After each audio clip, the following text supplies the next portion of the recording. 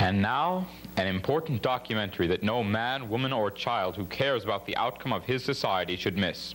A thriller, an epic, an international report on the rapidly increasing numbers of high schools with teachers' aides.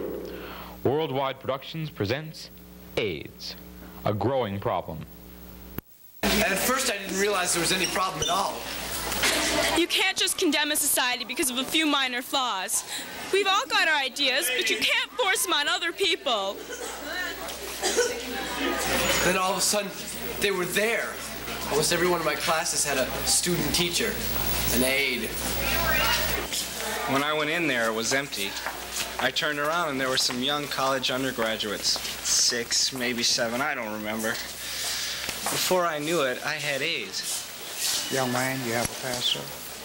No, I don't. You have your ID? Could I see your ID, please? Right here. Why don't you have a pass?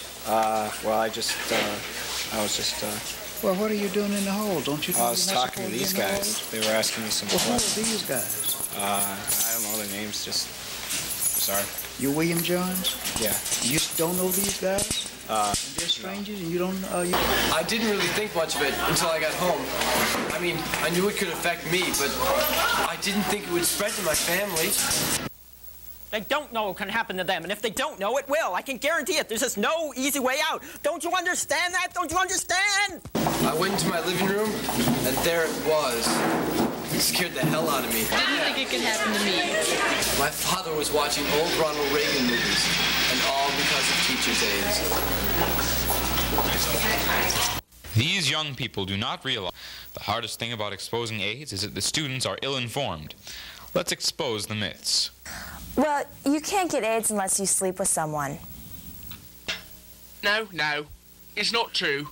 Actually, you can get AIDS just by thinking about one while undressed.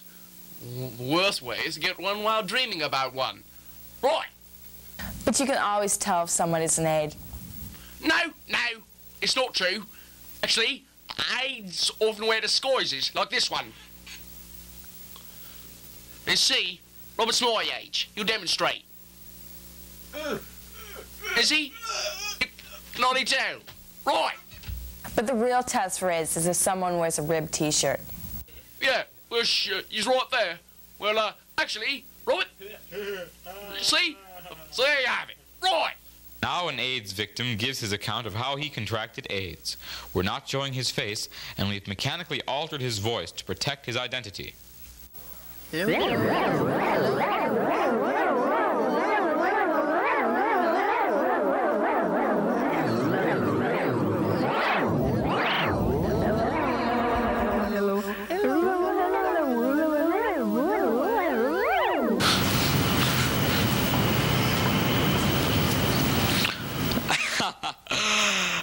The Chicago City Council has proposed a system under which AIDS victims could be transported to sanctuaries like tuberculosis carriers 20 years ago.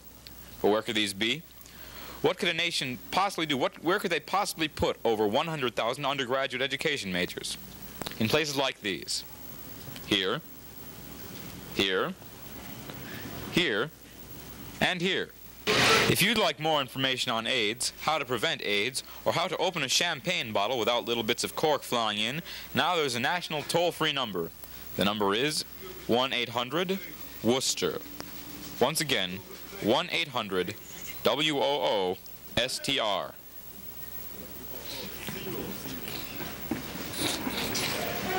To further show the monstrous proportions of the AIDS epidemic, we'll set up a visual demonstration. Think of each of these people as representing 10,000 Americans. If you don't know 10,000 Americans, then think of 6,000 Volkswagens, or 800 trailer parks, or 57 Heinz varieties, or 13 vice presidents, if you can. At any rate, 3 of these people will be AIDS.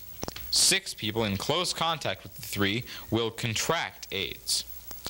The last person will attend New Trier High School.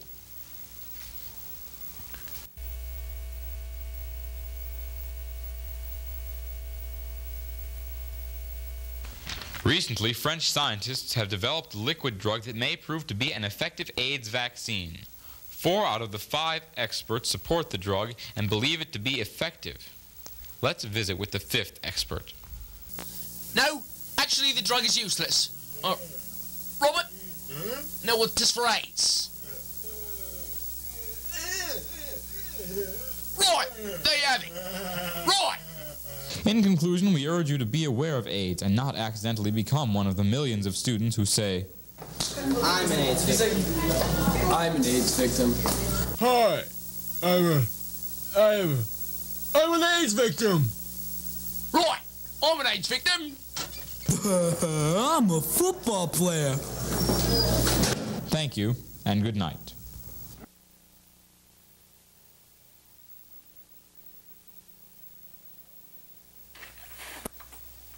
Felices, amigos, and welcome to That's Hollywood. I'm your host, Jack Griesstein, and tonight, my latex lassies, we are in for a real treat. All the way from that Leaning Tower of Pisa place comes the master of French cinema, Mr. Jacques Smith. Mr. Jacques, could you tell me a little about your latest film, Where They Blew? Yes, it's a very fine art film featuring Little Eiffel, Evanston, the Moulin Rouge, but it's house of sluts. In other words, it's a porno flick. Well, correct me if I'm wrong, Mr. Jacques, but isn't the entire cast composed of Smurfs? What?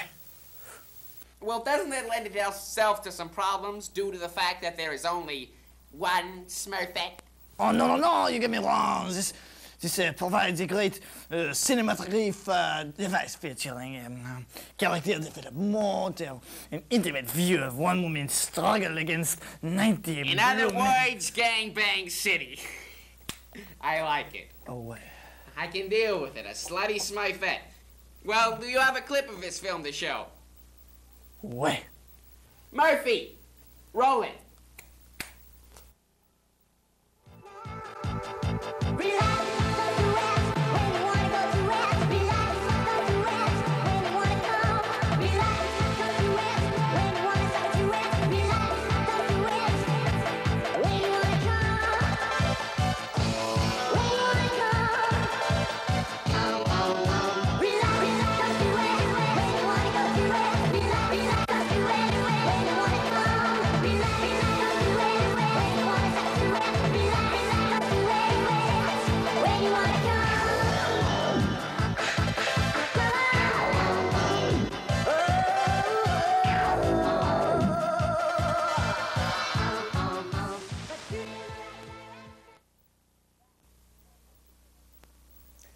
That was exquisite.